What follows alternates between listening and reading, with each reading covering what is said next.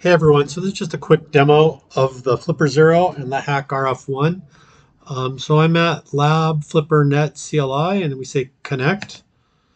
And what that's going to do is connect over the serial port. So I'm connected via serial port here. And what we wanted to talk about today was the chat, which uses the subghz 433 megahertz for communicating. And we can just type in a message. And when we press enter, it sends that message.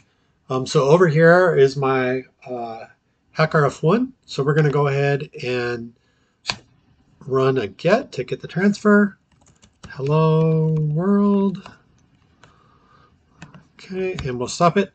So we see that what we do is we call sudo, and then we do HackRF underscore transfer -r, the file name you want to transfer it to, -f, and the frequency that should match the frequency that that things are running on, and then -s 8 million. And so that's the sample rate. And so what that's going to do is make this file. And now that we have this file, we can go ahead and call give. And it's going to start transmitting. And there it just transmitted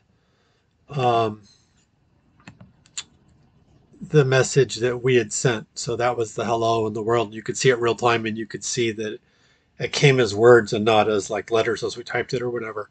Anyway, and so for the transfer, we do HackRF transfer -t, the file name, -f, the frequency again, s with the 8 million, and then a -x of 47 to kind of boost that output.